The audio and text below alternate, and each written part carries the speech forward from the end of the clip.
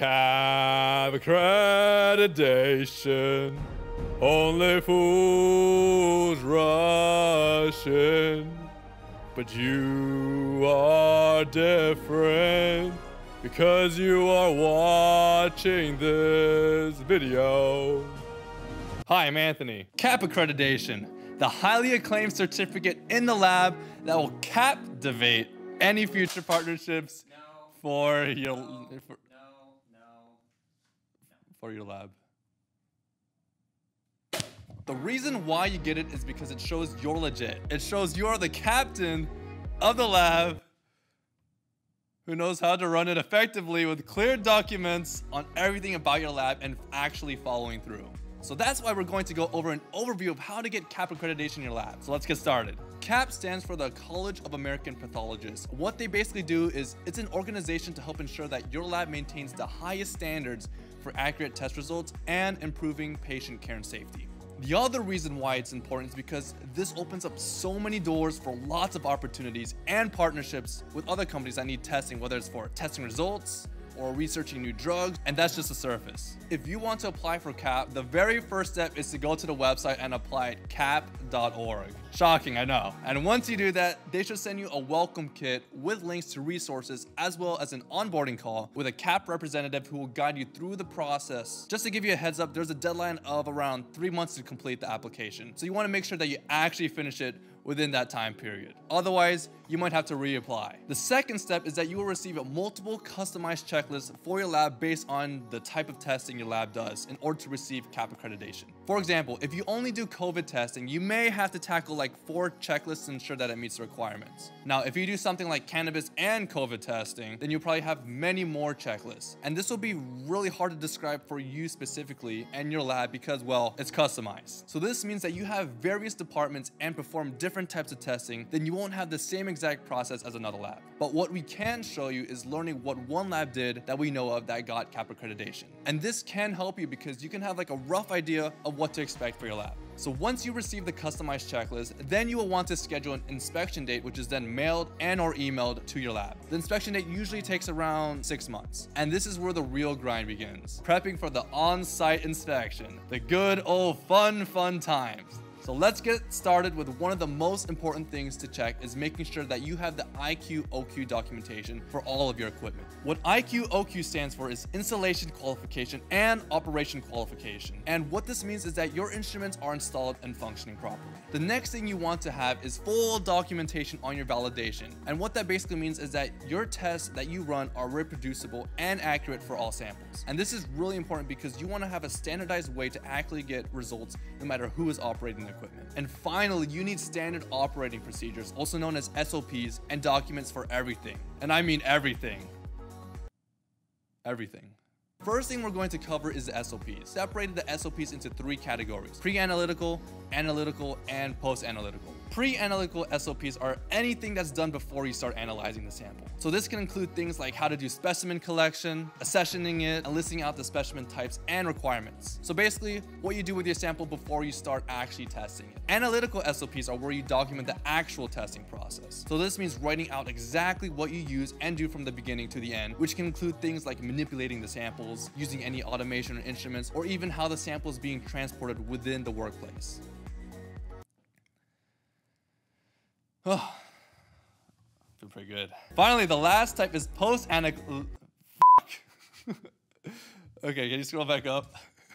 I jinxed myself. Finally, the last type is post-analytical SOPs, and as the name suggests, this means documentation on anything post-analytically. This includes things with what you do after the reporting result is out, such as how to contact your clients, how to notify providers, and correcting any reports. Now, another component of SOPs you will need to do is cover safety, and safety is huge in the lab because they want you to be safe in the lab. And what basically every lab needs is a safety binder, which includes safety instructions and an SDS. An SDS stands for safety data sheets. And basically you can think of it like a cheat sheet with chemicals and properties and how to handle something ever goes wrong. Buffer in your eyes, and there would be instruction on how to rinse it out immediately. Or someone started drinking some chemicals because they thought it was water, and then they found out it was actually 100% pure water, meant only for testing. Then it probably would have instructions to, send them to a hospital or something. And that's the point of the SCS. Then there's also a list of requirements for the small things that you really don't think about, but if the time actually comes, you're glad it's there, like having eye wash within a certain amount of feet, having exit signs on the doors easily visible. It's those small things where it's very important, and I bet you're going to start noticing the exit signs in your lab now. And plus, this can also include things like having a safety shower, hand washing stations, first aid kits, fire extinguishers,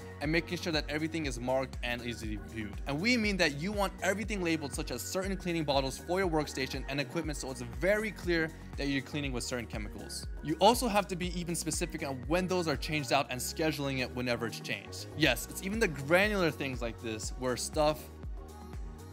Crap, can you scroll back up? Yes, it's even the granular things like this stuff that CAP standards look out for.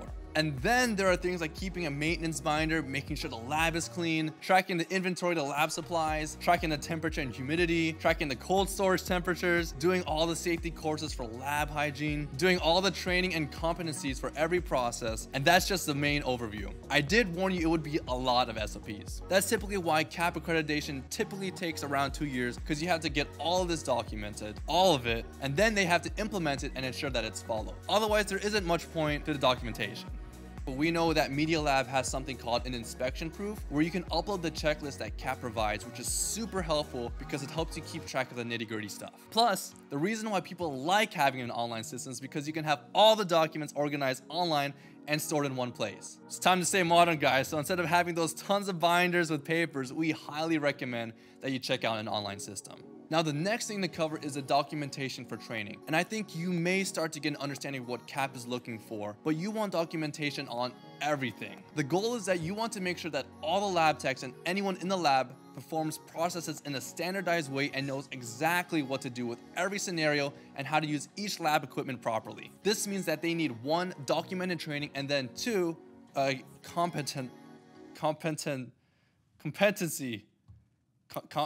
How do you say that word? Competency assessment. This is especially important if you do multiple kinds of tests. For example, let's say you do COVID testing and then you also do gut testing in your lab. And let's say during COVID-19 that all the lab techs were primarily doing COVID testing, they have it muscle memoried on the exact routine since they've been doing it for over a year. But then someone needs gut testing, and what we want to make sure is that they could have potentially forgotten a step or two during the gut testing because someone needed it. And that's the purpose of the internal competency, to make sure that the lab tech can still perform a gut test with the right skills and knowledge. So once you complete those internal training documents, you also need a place to store your personal documentation for each employee. This includes at a minimum your education, degree, your resume, job description, and license if applicable. Something to consider is also having documentation on how to navigate your LIMS system and how to use it properly. A LIMS system is a laboratory information management system, which basically helps you to effectively manage samples and associate the data in an organized way. Basically, you can easily track the progress of your samples. It can also include things like tracking your reagents, tracking your inventory management, tracking your sample management, the process of the samples, and even reporting your results out.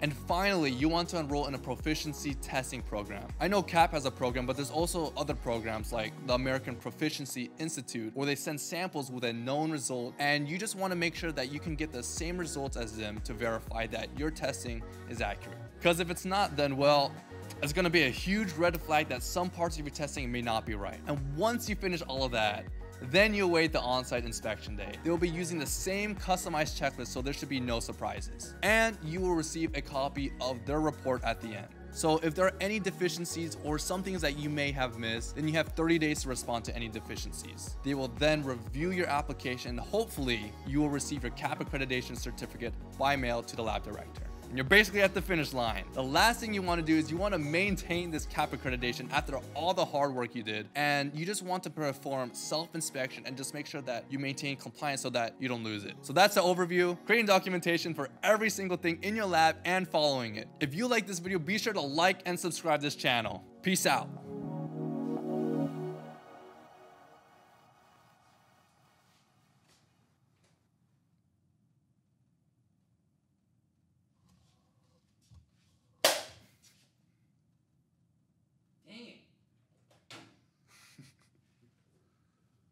Oof. Oh man.